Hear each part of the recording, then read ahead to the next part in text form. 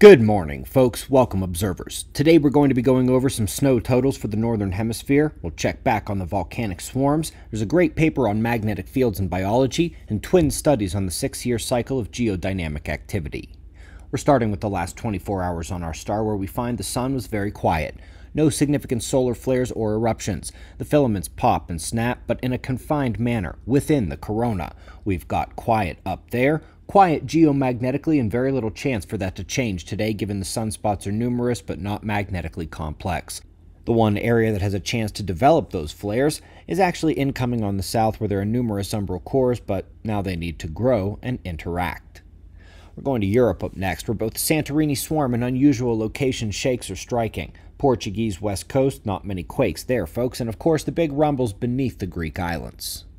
Up next, we're going to the Rutgers Snow Lab. Data for the fall snow totals in the Northern Hemisphere are in, and the trend continues. While spring snow cover is trending lower, winter cover is flat. Fall snow cover, off the charts.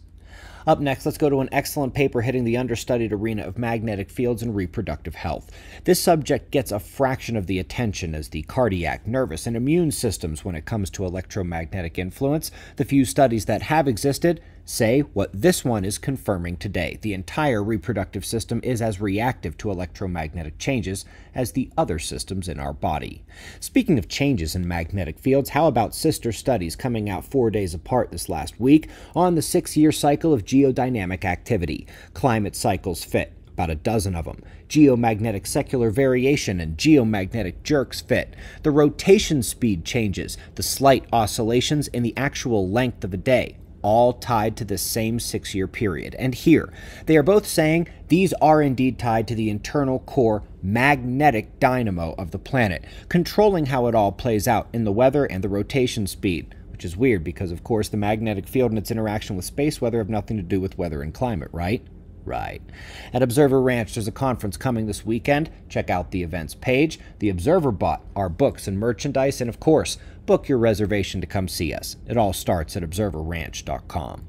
We greatly appreciate your support. We'll do this all again tomorrow, right here, but right now at 7 a.m. in the new Valley of the Sun. Eyes open, no fear. Be safe, everyone.